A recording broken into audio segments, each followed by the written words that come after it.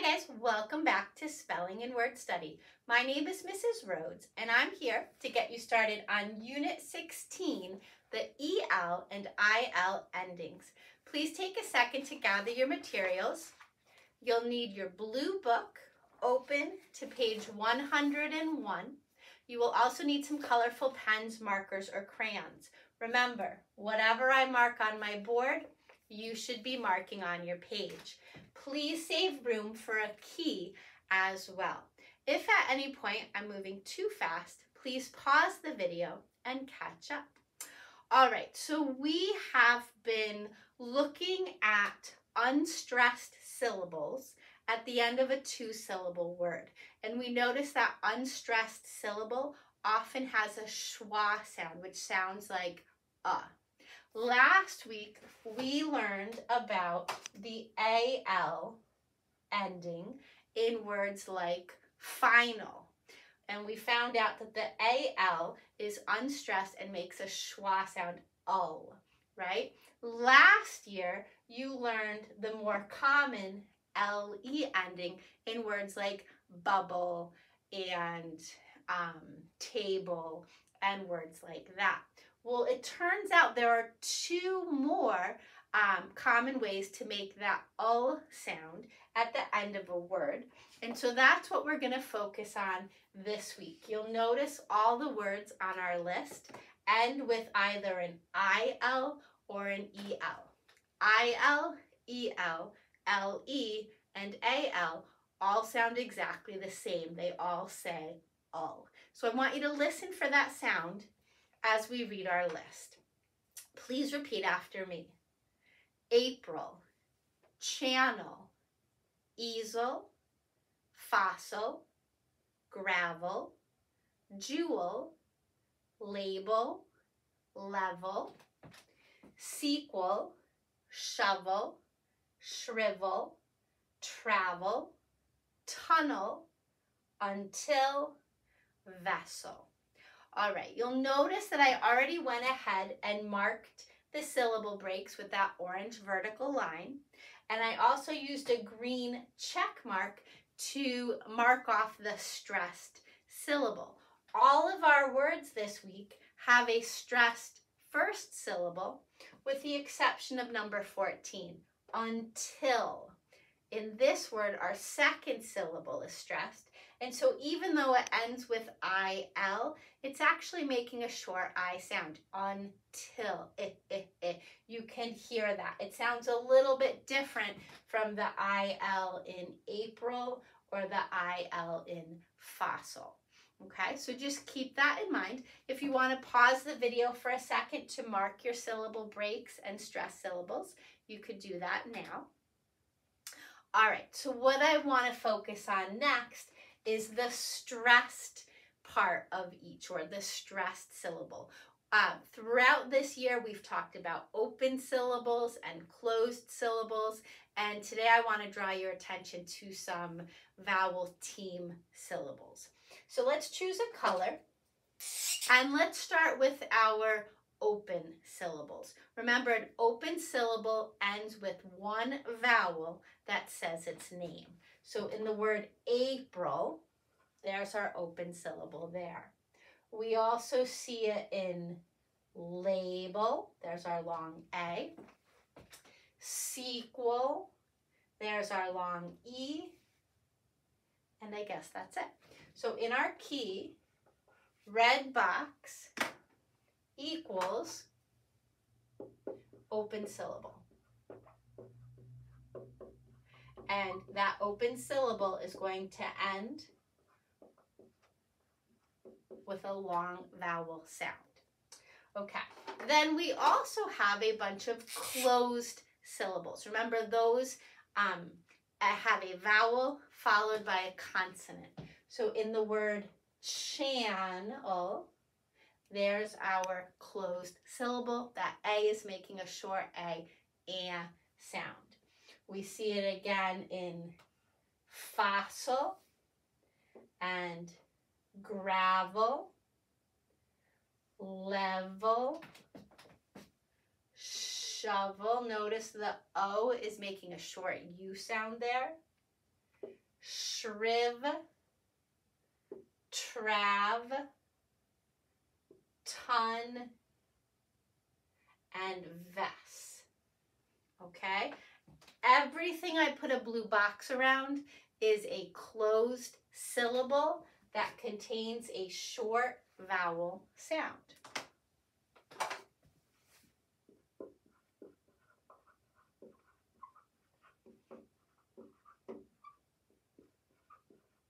Short vowel. Now, here's something you might be wondering about. Why is it that sometimes we double the consonant? So chan, null, we double the N. Fas, sul, we double the S. Ton, null, we double the N. So it seems like sometimes we double the consonant to show that it's a short vowel sound, but sometimes we don't. We didn't double anything in grav, lev, shove, shriv, or trav. It turns out that we never double the V in the English language. I can think of one exception. There's this word savvy, right? If you're savvy, you know stuff, you're pretty wise. That's a rule breaker. I can't think of any other word in the English language that has a double V. Just like we don't have double X's, we don't have double J's, there are certain consonants that never get doubled. And so in this case, it tends to be the V in grav, lev, shove, shriv, and trav. So just keep that in mind, okay? We never double the V.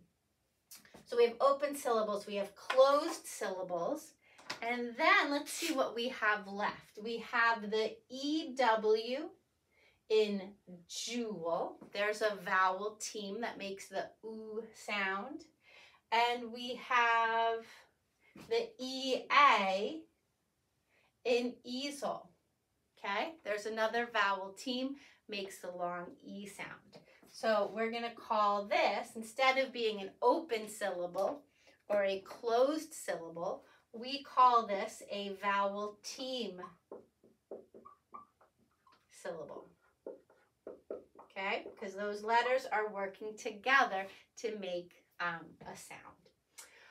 All right, I want you now to notice the endings of our words. Most of our words this week end with EL. We see it in channel and easel, gravel, jewel, label, level, sequel, shovel, shrivel, travel, tunnel, vessel. Okay, all of these words use the EL ending. So that's pretty common, not as common as the LE. I feel like LE is the most common, and then AL, and then EL. But then we also have a couple IL endings. April, fossil. I'm not going to mark that one because it's not making a schwa sound. So in here, the EL ending has a schwa. And here, the IL ending also has a schwa. This word is just here in contrast because it's a little bit different than all the other words. Okay, so the last thing I want to talk about with you guys is parts of speech. So each word, you should know if it's a noun, a verb, or an adjective. So we're going to talk about that as we go through the meanings of our words. So if we start with April, that is a month of the year, right? So that's a person, place, or thing. So we're going to put an N there. Notice April always has an uppercase A because it's considered a proper noun. It's the name of a specific month, and therefore it must be capitalized. A channel is a thing. It could be a channel on your TV. It could also be a waterway. Okay, so a channel can be like a pathway that water follows. An easel is a thing. That's what we can hold up an easel, or we set up an easel so we can paint. It can hold our canvas if we're painting. It could have a whiteboard on it. So an easel is just like a stand. Okay. A fossil is also a thing. If you dig up old, you're digging up and you find like an old dinosaur bone, or you find a piece of rock that has a footprint in it, that's a fossil, okay? A fossil gives us clues to the past. Gravel is also a noun. That's what roads are made out of, or sometimes people don't have a paved road, they just have gravel, so it's like little pebbles. A jewel is a thing. That would be like a diamond, a ruby. A label is a thing. And a level can be a thing. A level is a tool that we use to, like if we're hanging up pictures and we want to make sure they're not crooked, we can use a level. So that's a noun.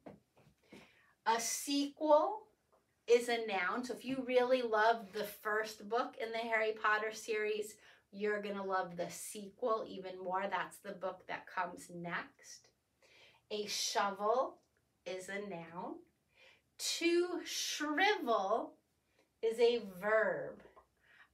If you spend too much time soaking in the tub, you'll notice your fingertips start to shrivel. They get wrinkly. Pieces of fruit, when they go bad, they start to shrivel up like old grapes. So that's a verb, okay? That's the first verb we have. Turns out that most of our words that end with EL and IL are nouns. Travel is another verb, right? If you travel, it means you move from place to place. A tunnel is a noun, right? A tunnel can go through a mountain instead of over it or around it.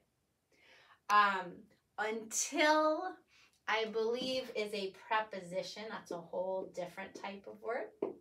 Describes where or when something is happening. And then a vessel is a noun. It's another word for a boat, right? Or a container. A boat or a container. Okay, so if you think back to last week when we had words like local, fatal, equal, dental, vital, all of those words ended with AL, and most of the time they were adjectives. Most of our words this week end with EL, and they're usually nouns. So that might help you, okay? Think, if you're not sure, chances are if it's an adjective, you're going to use AL, and if it's a noun, you're going to use EL. If it's a verb, you're probably going to use EL. If it ends with a V, grab, shove, shriv, trav, lev, use the EL, okay? You'll never see AL or LE after that V. So that might be helpful as well. Of course, the best way to improve your spelling is to read. The more you see words spelled correctly, the easier it is for you to spell them correctly yourself. All right, that's all I have for you today. Good luck, and I will see you next time. Bye-bye.